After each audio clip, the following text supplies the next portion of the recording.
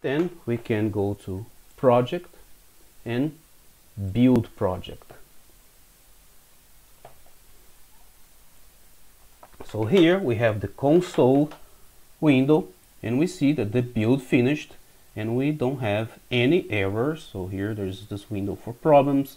We don't have any errors. So everything seems to be fine.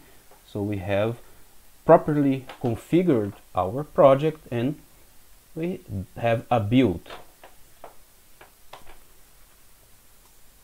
So this is what we did to build the project. We went to project, build project, and then there is this console here.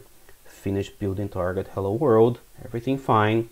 So there's no problems. If you have some build problems, you need to go again and see if you set these as memory too huge and this type size to hold results of pointer math to 32, and you have selected the right runtime support library. So next step is that we are going to debug the project